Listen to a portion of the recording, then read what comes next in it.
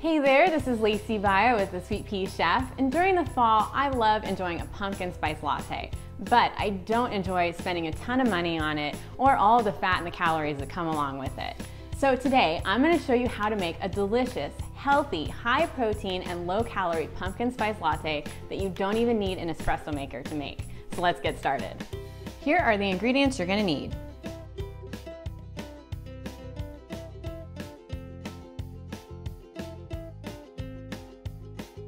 In a small mixing bowl, combine the pumpkin puree, strong coffee, maple syrup, vanilla extract, ground cinnamon, ground nutmeg, ground cloves, ground allspice, and dried ginger, and then the protein powder, and mix well.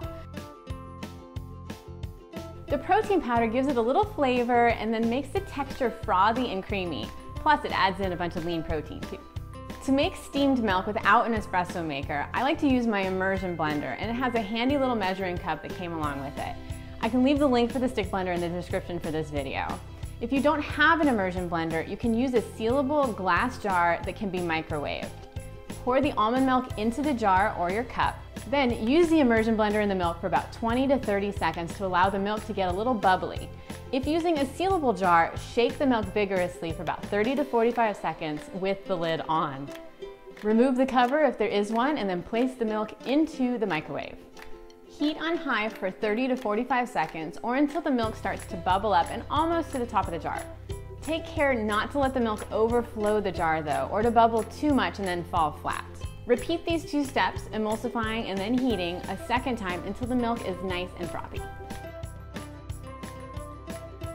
Pour the coffee pumpkin spice mixture into a mug, and then holding back the milk foam with a spoon, carefully pour the steamed almond milk into the mug. Now gently spoon the foam over the top, and you can sprinkle with some ground nutmeg if you wish, and I totally recommend.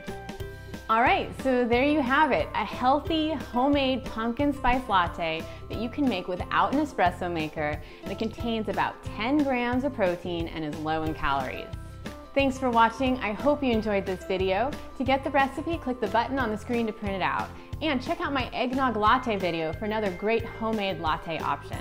As always, if you haven't yet subscribed, make sure to click the subscribe button so you never miss a new weekly recipe video. Thanks, I'll see you next time. Latte maker to use. Dang it. Along with it. I'm just stumbling over my words. Have a text. Eggnog